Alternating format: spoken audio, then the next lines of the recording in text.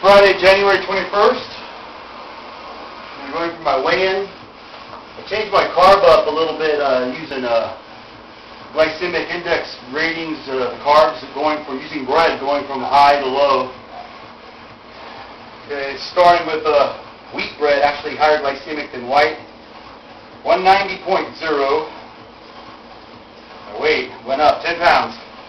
I ate carb, but clean carbs, just bread. And 11.6.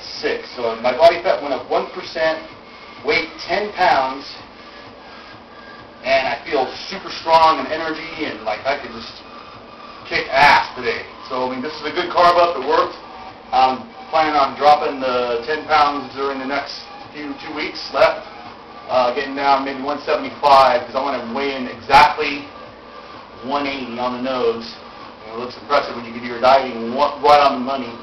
And then spend after the weigh-in on Friday just carving up galore like I did now, I'm only harder, see if I can come in maybe 200 pounds.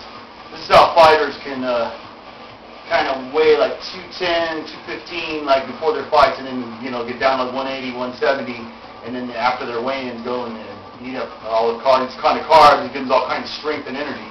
I'm also going to show you on Saturday the strength increases and stuff. I'm going to do some little strength tests while I'm depleted and strength tests while I'm loaded, and see quite a difference how carbohydrates make when they load right on this sickly ketogenic diet.